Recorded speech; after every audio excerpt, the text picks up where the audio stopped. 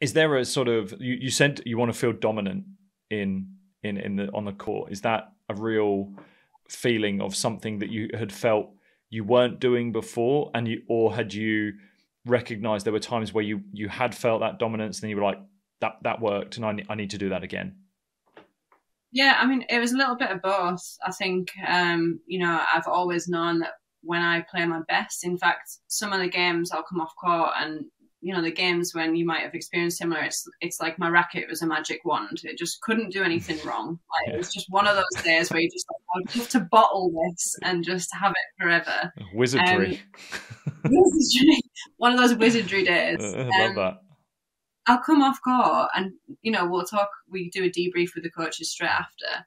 And I barely remember what happened in the game because I was in the zone. I'm in my flow, everything's working.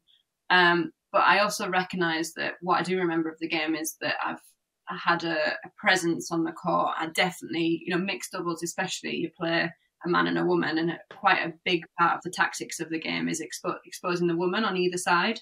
So, you have to be, as the woman on one side, you have to be going, well, I'm not going to let you as the man or the pair bully me or expose me, but equally I'm going to try and bully you from a tactical side of things.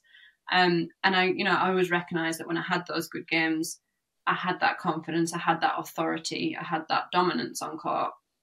And, I've tried to work on confidence in a lot of ways. And, how do I be confident and how do we this? But for me, it's quite an unnatural thing.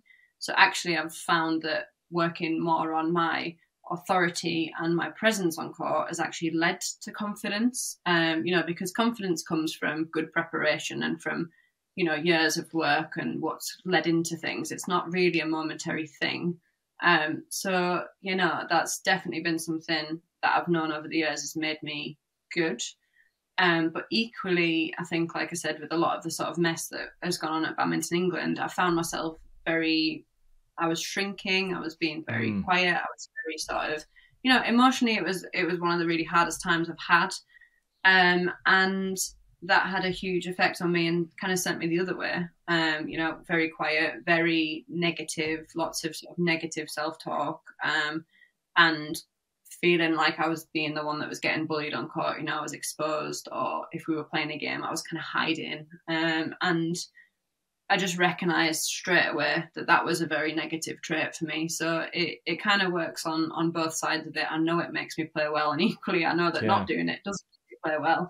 And it's been a great way for me to start to tap into the sort of confidence side of things, because, like I say, confidence for me isn't something that I can just turn on. Yeah, I think it's Tony Robbins, the great Tony Robbins, that says like your physical energy, your mind will follow your body, and it is so true. Like there is the mind body connection of everything, but if you are mentally feeling low, like your body will follow that. So like you said, you'll shrink, you'll round off. So the opening up of the body and getting out there and changing your body language, like just is dragging your mind to get out of that state. And it's nice to hear you saying that. And especially to say that confidence was not natural to you. I think there'll be so many people that will resonate with that. I think that especially now, the world we live in, like I think self-confidence is at one of its all-time lows. I think many athletes I'm seeing and speaking to, even whether it's young entrepreneurs or business owners, even that are older, there's a real confidence crisis and just a lack of understanding where we get that confidence. And some people try to kid it. Like you said, it's built over time. You can't kid yourself with that confidence. So you need to be able to tap into, whether it's those early memories of yourself, moments when you've achieved, or like you said, recognizing when it's worked well and what that looked like, what that sounded like. One thing I was noting here is that we always review when things go badly, but we very easily, when we have a success, we'll just kind of bathe in that success for a moment and then move on to the next performance. And then if that goes badly, we're like, whoa, what happened there?